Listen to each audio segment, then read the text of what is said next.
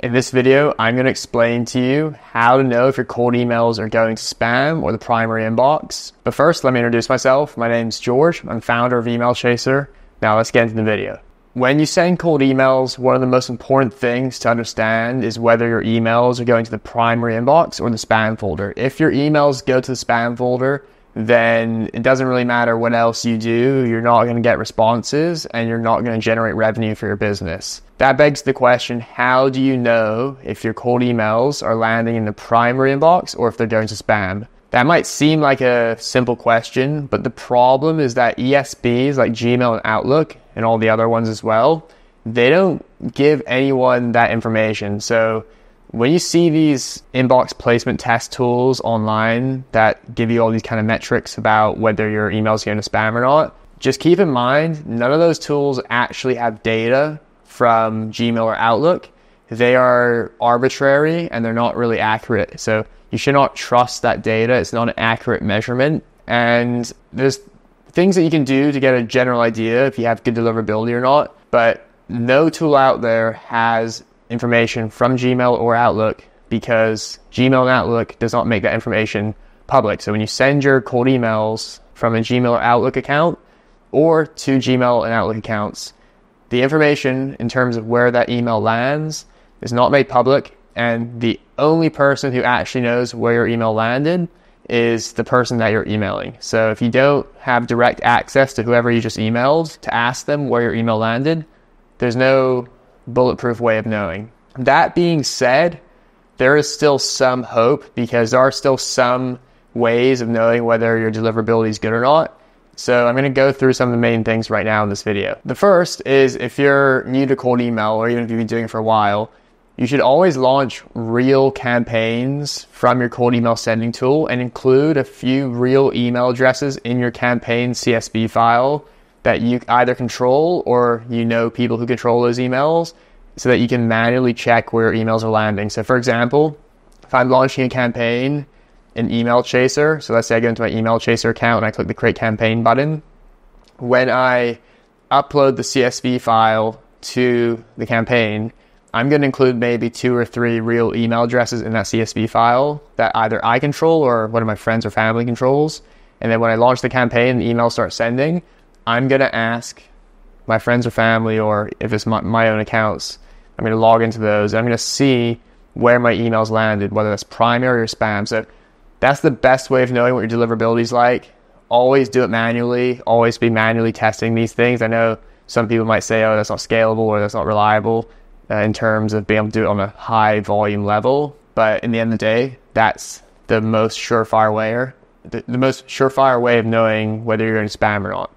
The second thing that you want to understand is there are a lot of inbox placement test tools like GlockApps, a lot of other ones out there, and they claim to be able to tell you if you have good deliverability and if your emails are going to spam or not. And that's just not, they're just not accurate. But even worse, these deliverability tools can actually potentially negatively impact your deliverability.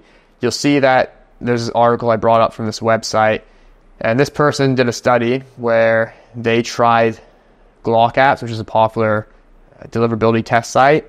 And this person's saying that this is a bit like having a thermometer that changes the temperature of your food. In our testing, we found that many third-party tools caused by our domain/IP address caused our domain IP address to be blacklisted. As you can see below, a single GlockApps test led to one of our domains being burned with Yahoo. This is problematic because if measuring deliverability is what ends up killing it, then the exercise is pointless. So what this person here is saying is that in their tests, when they used a deliverability testing tool like GlockApps, it actually ended up burning their email account and domain, which is the worst case scenario. So be very careful with these tools. And also think about it logically from the perspective of a ESP like Gmail or Outlook.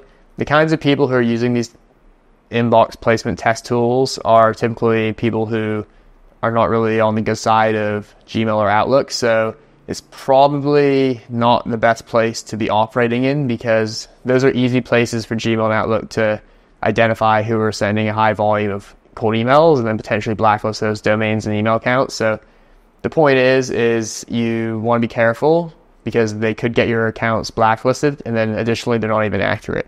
The final way to know if your email accounts are working well, if your emails are going to the primary inbox or not, is by looking at your positive response rate.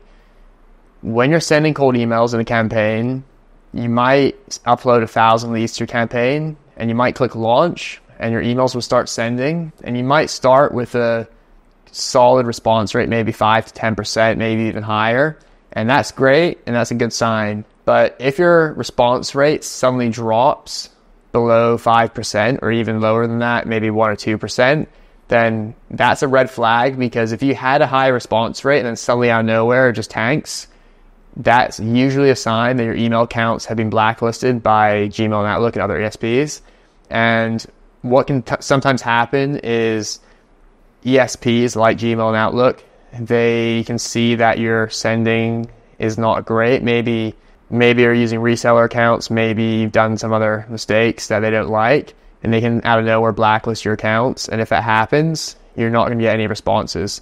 And another thing that's related to this is I've seen situations where people have been sending emails, they get blacklisted by Outlook, for example, and Outlook will continue showing the emails being sent in the sent folder of their email accounts. But what's actually happening is that Outlook is not sending the emails. So even though it's telling the person who owns the email accounts that those emails are being sent in the sent folder, in reality, the leads are not receiving those emails.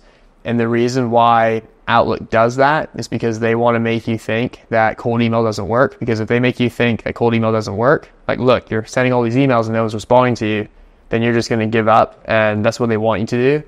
They don't want to actually tell you the truth, which is they blacklisted your accounts, so your emails are no longer sending and the leads are no longer receiving your emails. Because if they told you that, then you're just going to set up new email accounts and then try again, which they don't want you to do. So my point here is that email accounts can get blacklisted if you don't know what you're doing.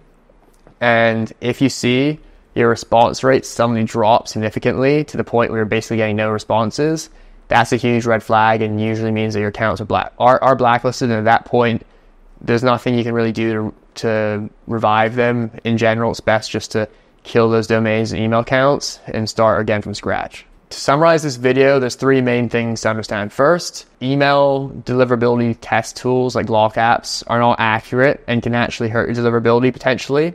Second, the only real way to know if your emails are going to spam or the primary inbox is by sending real emails through your cold email sending tool and seeing where they land by either including some of your own email accounts in the campaign or email accounts from your friends or family. That's the only real way of knowing. And then third, if your positive response rate out of nowhere suddenly drops in a significant way, then that probably means that your email accounts are blacklisted and that you're going to spam, or your emails are just not even being sent at all, despite what the sent folder might be saying. I hope that you enjoyed this video. If you want to see more videos like this about cold email, then subscribe to our YouTube channel. I hope to see you in the next video.